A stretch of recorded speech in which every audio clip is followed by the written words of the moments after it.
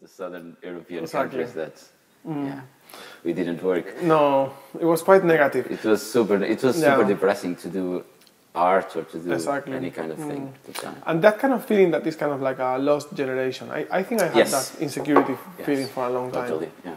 And then I remember when we were in the university, we were like striking a lot. Like a lot of lessons were cancelled. We striked there, and there was all the time like something going on.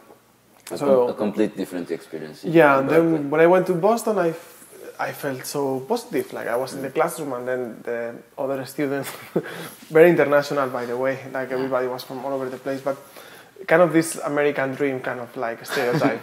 Yeah, like everybody wants to have. I want to have my own company, and how do you see yourself in 10 years? I will have this successful company. I will make this. Or like a business idea, or like everybody was much more entrepreneur, or like a big successful band. I will be a successful artist, something like that. So that was for me was like, wow, these guys are really like much more like optimistic. Like in Spain was like maybe the speech was quite different. Like find something safe, work for the government, something like that. So so I like that, and that was a like very lift experience for me, and I learned a lot of. Computer technology and like a little bit production and recording techniques, and I record some videos. Before that, I went there. I was playing with quite a successful band, and through that I got the endorsement of this German brand of basses, Warwick. Oh. So I made some videos from that band, and that was a little bit like helping me also with the becoming like a more known name in the bass. And then you finished Berklee. Yeah, I graduated from Berklee. And now what? Right? Exactly. You had Spain, which was more or less, it was still a mess. Yeah, it was. Portugal and Italy and South European countries were a mess. Still. It was still a mess. Maybe I stayed for some like time in the US thinking if I should stay like in New York. I was very interested. But then it was very expensive, and the idea of applying for these visas, although I could have stayed because I had the degree.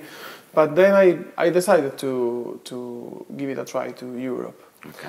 And that was through like meeting some people that I get to know this department in Sibelius Academy. Okay. And because I was interested on going more into the like global music and world music. Yeah, and you were by now you were completely into this flamenco bass. Flamenco jazz and improvisation and mixing. And I make an album in Boston, and then with that album I came to Finland to do the audition. Okay. And I got... what was that album? The first album of Quejero. Oh, you did it in Boston? Yeah, I recorded it in Boston, Spain and Finland.